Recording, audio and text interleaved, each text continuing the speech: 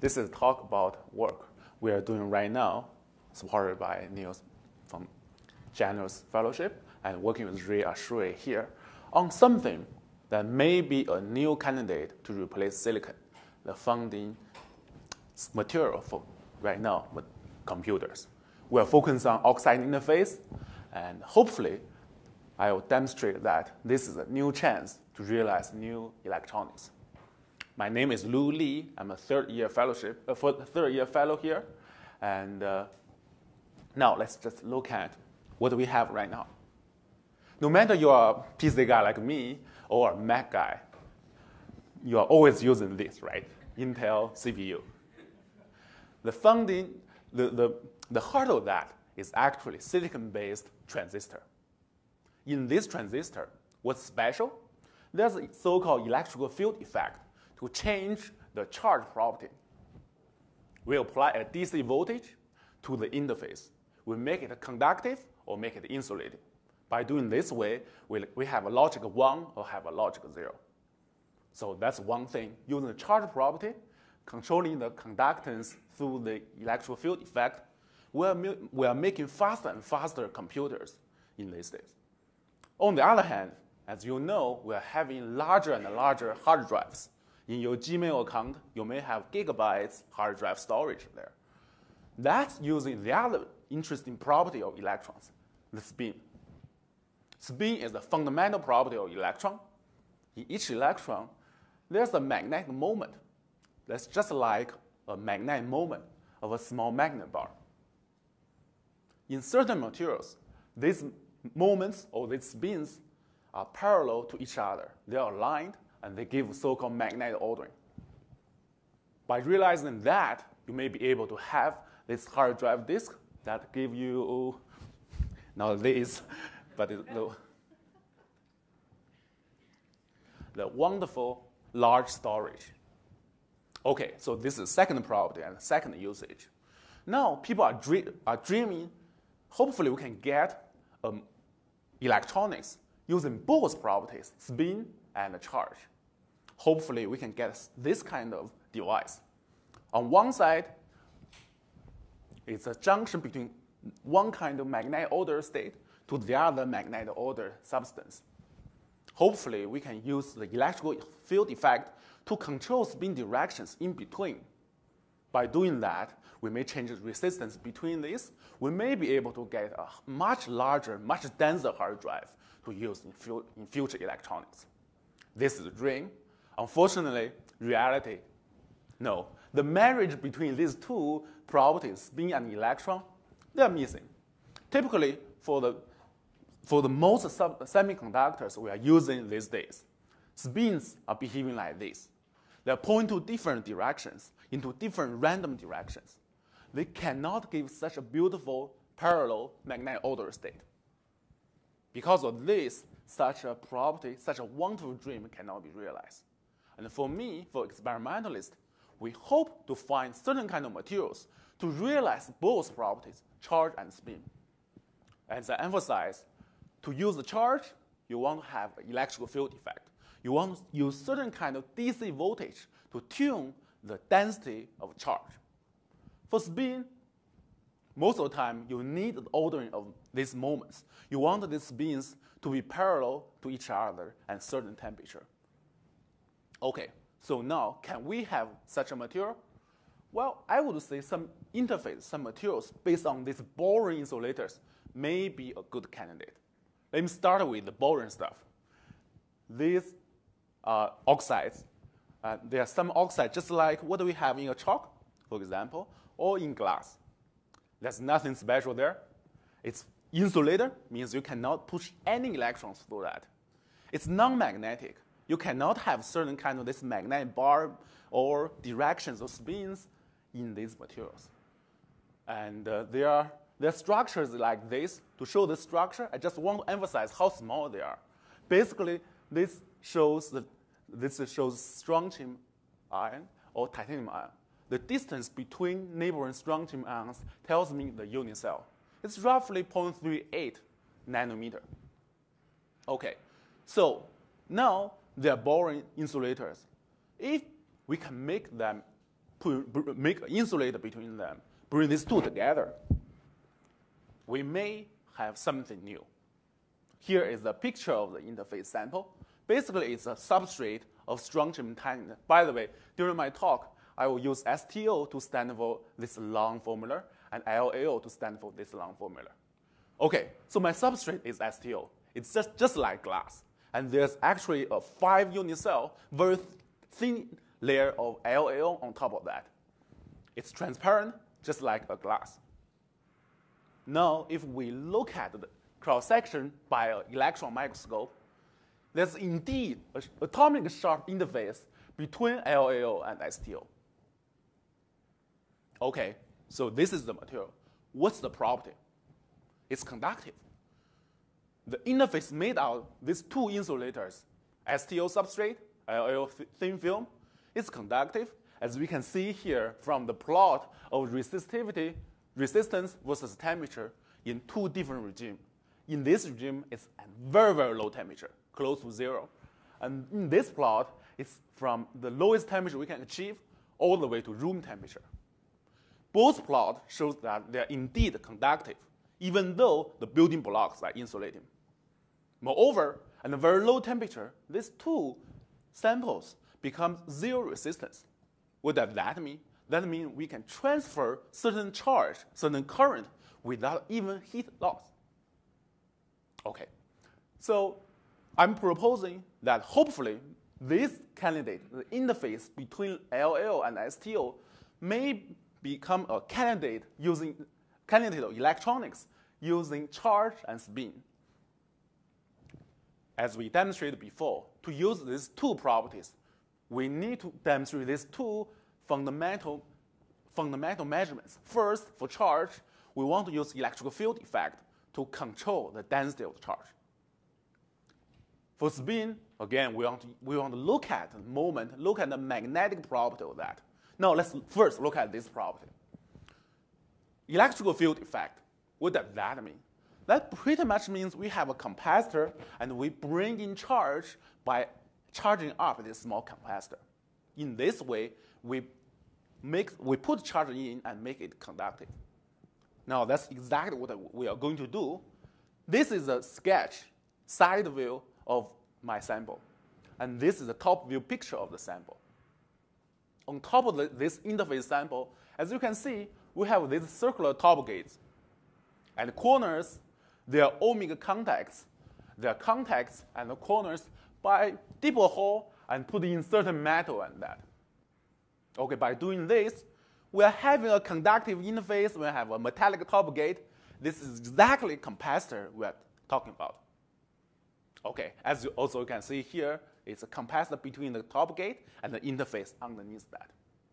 Okay, now let's think about what will happen as we apply a DC voltage on top of that. Okay, suppose we have a conductive interface. Capacitance, as we know, is determined by the area and the distance. If this is conductive, we'll have a bigger area, so we will have a more or less constant capacitance in high voltage range. Now, what happens if we bring certain negative voltage to make all the charges carrier here gone, to get rid of everything? Well, that means that this part is missing. The area will drop to almost 0. As we can see here, the capacitance is almost nothing. It drops, well, later we can see it drops by almost 90%. Okay, so seeing this sharp change in capacitance is indeed a demonstration of the electrical field effect in this kind of substance. This is the prediction, and what's the results? That's shown here. Here we're plotting the capacitance versus gate voltage of one device. I'm only showing data taken at one temperature, one measurement frequency, but basically you get a picture. There's indeed a sharp change in the capacitance as a function of voltage, and that's where all the charge carriers are pushed away by a negative gate voltage. And the high carrier densities, they are more or less constant. That's where we can that's where we can use the conductivity as logic 1, for example, and this is where it's a logic 0. Okay, so great. We have the electrical field effect. But now the most surprising part is what happens at the very low carrier densities. The capacitance gets larger than the normal geometric capacitance. What happens there? Seeing such a big enhancement means that we are having the capacitance bigger than what we can achieve, bigger than the normal formula you learn in your E&M class. And that means the interface likes to attract more charge, likes to attract more field lines, and such a low carrier densities. This is a surprise to us, because typically, yes, capacitance enhancement has been seen in clean semiconductor interface samples. There, the interaction between electrons lowers the energy and raises the capacitance. However, here, we're talking about the interface made out of something like rocks, like chalks. They're dirty. There are a lot of disorder in the interface. Such a super dirty substance, it's hard to believe we can see such strong capacitance enhancement, but indeed, the measurement shows that. Okay, no matter what the origin is, such a strong capacitance enhancement leads to a potential application, means use the capacitance enhancement to reduce the heat dissipation in computer chips. What does that mean? If you are using a laptop, you know that after a certain time, it's heating up, right? That's one thing to limit the speed of our computer chips. We cannot put infinite numbers of transistors onto a small chip because to operate that, it will heat up everything. Now, hopefully, with such large capacitance enhancement, that means smaller operating voltage. Smaller operating voltage means smaller heat. By using the quantum mechanics property to have this capacitance enhancement, hopefully, we are able to reduce the heat dissipation, and we can make much faster computer chips. Okay, so here we demonstrate the electrical field effect, demonstrate how we use a charge property of our oxide interface, these new materials. Now let me touch a little bit about the spin property. As you remember, the spin property, the missing of magnetic ordering, is exactly the missing part of silicon, of the computer chips we are using right now. Can this interface show magnetic ordering? Well, again, for experimentalists, we want to measure the moment first. We want to measure how the magnetic moment in this interface behaves in in a small magnetic field. But it's challenging. How can we measure the magnetic moment of a single atomic layer interface? It's just one atomic layer. As you can see, it's almost transparent. You cannot really see that. The volume is really small. Well, so that means we need a very sensitive magnetometer. The principle is quite simple. Again, it comes back to simple E&M. Suppose we have a small moment in plane. Apply external field H. This will generate a torque, M cross H. And such a torque will deflect the cantilever, will deflect this substance, this sample. Now, the principle goes like this. Suppose we can attach our sample to a thin cantilever, apply a field. Such a deflection caused by a torque will deflect the cantilever. And from the deflection, from such a small angular change, we know the torque, and we can know the magnetic moment. Okay, so this is the picture of my setup.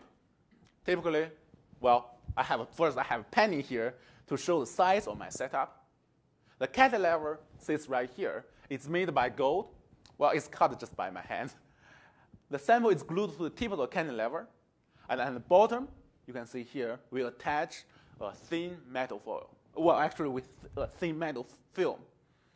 Now, we just measure the capacitance between this metal foil and this thin film to detect the deflection of my cantilever. By doing that, I know the exact angle, exact deflection, exact bending of my cantilever. I know the torque, and I know the magnetic moment. The great advantage of this simple setup, it works in broad temperature range from always lowest temperature we can achieve, 20 millikelvin, to almost room temperature. And it has great resolution, almost 4 orders 4 orders of magnitudes better than a commercial magnetometer. Okay, so we have a sensitive magnetometer. Hopefully, we are able to read something out of that. But again, how do we know what's seen is exactly what happens? Now, again, I want to emphasize that there are 2 different interesting properties. For what happens in regular silicon-based interface, it's exactly like this. Spins are randomly pointing to different directions. M goes linear with H. And as you see, torque is M times H, so it's quadratic. Solved from a magnet, later we'll see that my signal looks exactly like what this. In this substance, M is quickly saturated to certain values. And by getting the product of M and H, it goes as linear and symmetrical. Okay, so now I describe how we know exactly the measurement signal comes from the interface, and we do certain kind of control experiment. But basically, we have 2 families, some without interface and some with interface, right? And we do measurement in this geometry, and here, let's just look at results. Without anything, the cantilever shows me almost nothing. With this background sample, the signal is really small. It's a small parabola, as what we emphasized before. It's just like a paramagnet, which means it's simply like what happens in silicon. This is a real sample. The red curve shows the signal comes from the interface sample. The magnitude is almost 2 orders of magnitudes larger than the background. It's reversible. More importantly, and very low fields, near 0 fields, it's linear and it's symmetrical. As I emphasized before, such a symmetrical linear dependence is exactly what we are expecting from a soft ferromagnet.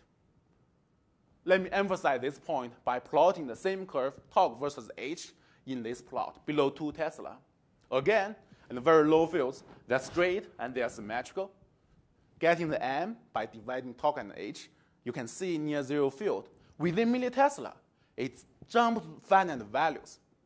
That tells me there is a magnetic ordering in this substance, in these samples. And then tells me that there is a magnetic ordering even coming from these boring non-magnetic materials. Okay, so let me quickly summarize what we have seen. By doing 2 different measurements, we talked about the charge property and spin properties of this interface between lanthanum aluminate and strontium titanate. By combining these 2 measurements, we know, and this interface, we are having a 2-dimensional magnetic system, a conductive 2-dimensional magnetic system that may be able to be the new candidates of the future electronics. Okay, let me thank my advisor, Ria Shri, my collaborator, and Jochen Macher's group, and particularly to Neil and Jane. Without your wonderful stop, such work is impossible. Thank you.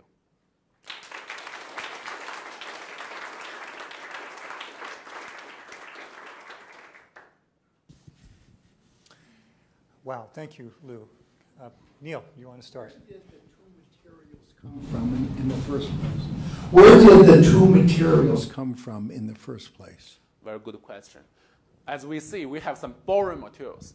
They are well known. They're well known by chemists, by physicists. They are, they're commercially available. They were made from rocks, basically. From minerals, yes, right. Yeah.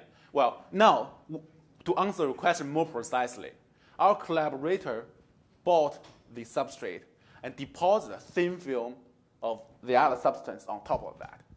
By doing this, they make an interface. It's not exactly like what I described, putting 2 rocks together, get an interface. Not really like that. But by doing this kind of growth, they are getting great conductive interface, and we are getting wonderful candidates for electronics. Imagine taking a piece of chalk and glass and just making a thin layer on the glass with the chalk. Would that work? That may work for graphene. What George. determines the voltage at which you get the transition in the capacitance? This is a very good point. It's not clear. It's determined by what we put on top of this interface, and it's also determined by the carrier density of the interface. So as you may see in the plot I showed you, the transition point happens in positive voltage. And we find out such a position varies as the thickness of the top layer thin film, also as different materials of what we put on the top surface. So we can control that, basically. So far, no. We do not have a theoretical prediction. What happens when you combine the electric effect and the magnetic effect together? How does the electric field affect the magnetism? This is a wonderful point. My proposal relies on this scenario, right? We have electrical field effect, and we have a magnetic ordering state.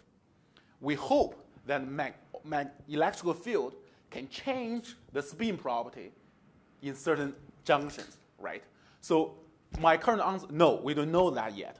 But my feeling is that we may be able to change the magnetic ordering temperature by applying certain electrical voltage. Let me ask a question of understanding about this. You described the magnetic ordering as being analogous to the use of hard drives for storing data with the little domains of magnetic ordering. The flash drives, thumb drives, do they use the electric effect, electric ordering? And then can one think of, at least vaguely, combining those two technologies in one device that has both the ability to manipulate and store electrical states and magnetic states? And so it's like combining a thumb drive and hard drive. Wow, that's a wonderful point. That's a wonderful point. I think, as you say, thumb drive does not use the spin property, right? And you can see the small innovation in the approach for electronics makes life much easier, right? Now I'm using a computer with real hard drive, but you can see Mac Air where they are only using solid state hard drive, for example, flash drive. It's much lighter, it's much faster, right? Well, for me, maybe this interface could be something make even better computer, much faster computer chips, and a much larger hard drive. Great. And new technologies probably that we haven't even dreamed of when you combine them. So how many patents did you say we had, Jocelyn? There may be a few more waiting here. Are there other questions for Lou? Okay, let's thank Lou for his talk.